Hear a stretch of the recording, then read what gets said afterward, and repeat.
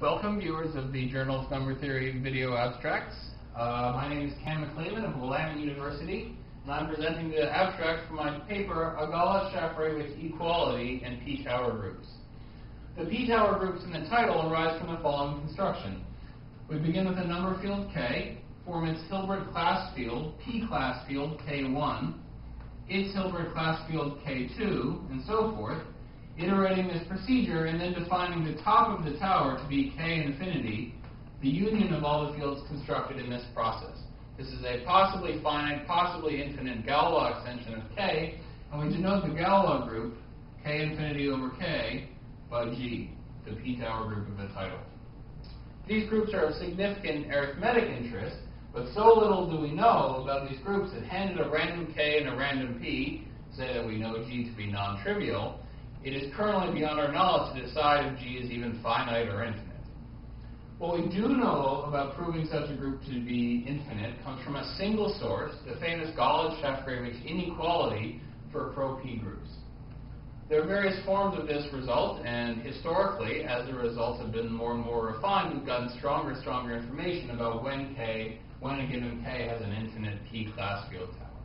The aim of this research was to answer the question of where the inequality in the Golod-Shafarevich inequality comes from. In the paper, we introduce some new error invariants.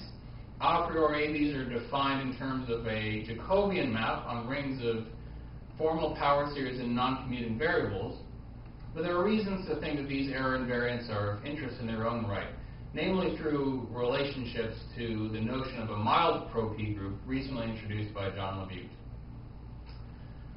In any case, these error invariants indeed measure this obstruction to equality. In the case of these error invariants all vanish, the classical Golod-Shafarevich inequality becomes a Golod-Shafarevich equality. In the paper, we generalize this situation to give an equality relating all the invariants attached to this group, even in the case that the error terms do not vanish.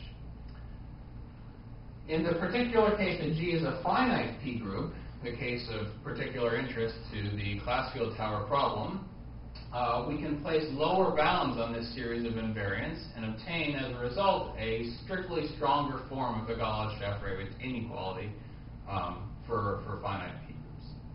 As an application, finally, we address the case that K is a quadratic imaginary number field and P is an odd prime. This is a case nearing solution. There are many cases in which we can show K to have a finite P-class field tower, many cases in which K is known to have an infinite P-class field tower, and the remaining cases we can say much about the group G. Namely, it is a two-generated, two-related pro-P group with one of three possible relation structures, the relation structure being defined by where the relations defining the group live with respect to a certain filtration of a free pro-P group. Namely, the result we get is that such a group of this third possible relation type satisfies a pretty large bound on its size. Namely, that such a group has to be at least size p to the 23rd. For even moderate primes in the teens, this order is larger than the monster group.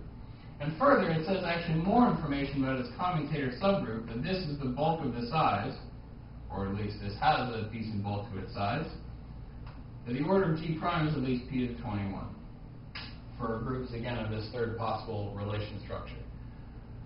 In fact, no known finite P groups are known to satisfy all the restrictions we can currently place on such groups from occurring as P-tower groups, perhaps giving evidence that these groups do not actually occur.